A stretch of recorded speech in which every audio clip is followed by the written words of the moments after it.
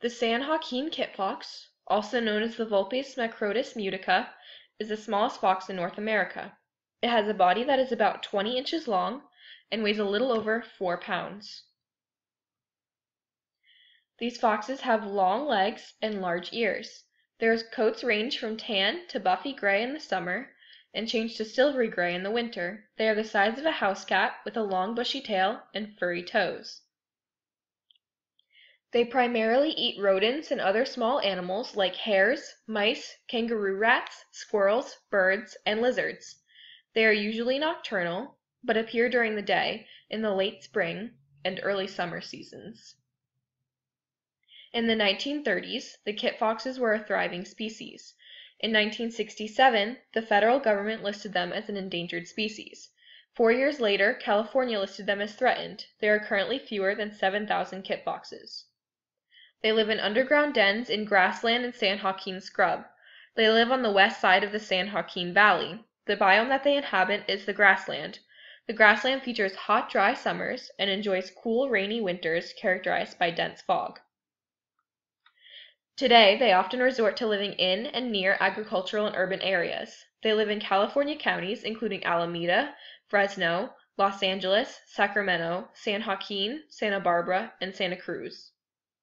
The minimum breeding age for kit foxes is 1 year. The pups are born in February or March, and after 4 to 5 months will start to forage by themselves and seek mates in vacant home ranges. Kit foxes can live for up to 7 years in the wild. San Joaquin kit foxes are described as an umbrella species.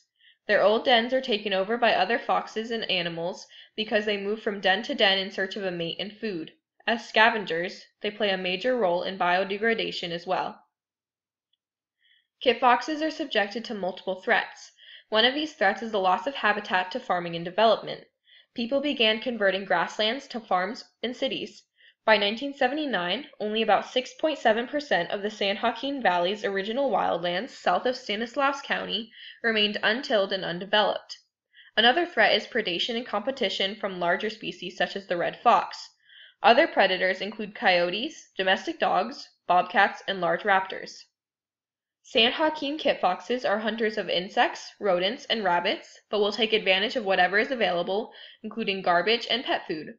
When they have easy access to these items, their natural behavior changes. They begin to lose their fear of people and urban areas, which exposes them to other dangers, from sports nets, poisons such as pesticides and rodenticides, and vehicles.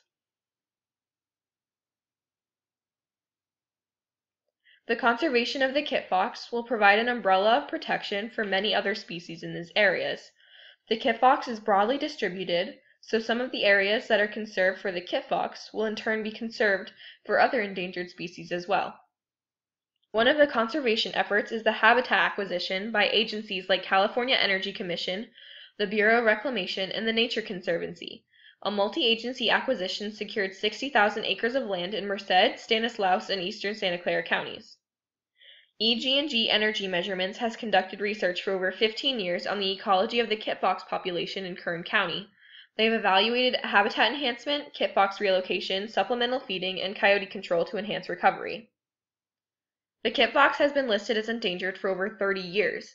However, the status throughout much of its current range is not really known. Much of its historical range in the San Joaquin Valley is under private ownership. Despite this, recovery actions for the San Joaquin kit fox are of high importance. As they are an umbrella species, the recovery of the kit fox will affect the recovery of many other endangered animals in the San Joaquin Valley area as well.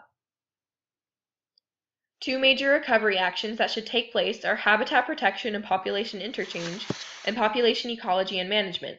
Some examples of habitat protection and population interchange actions are the protection of natural lands and expanding and connecting existing refuges and reserves. Some examples of population ecology and management actions are determining current geographic distribution and population status and determining the effects of certain control programs that have already been put into place.